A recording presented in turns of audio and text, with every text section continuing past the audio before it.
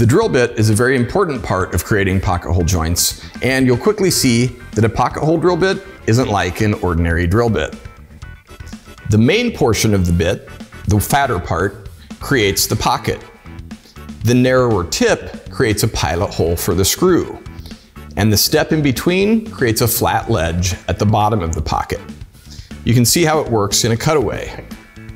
The drill guide holds the bit at the proper angle as it drives in and allows the tip and the main part of the bit to do their job. And the stop collar on the bit prevents the bit from driving too deep. So you get a perfectly formed pocket with 3 parts. The main pocket itself, the pilot hole that guides the self-tapping screw at the proper angle, and the flat ledge that matches up with the flat underside of the screw head to pull the joint together tightly. With Kreg 300 series pocket hole jigs, setting up the bit is easy. In fact, we call it Easy Set. You'll see that the bit has 3 numbers engraved on it. Those match up with the 1/2 inch, 3/4, and 1.5 inch thickness ranges that are also on the jig body and the material thickness gauge.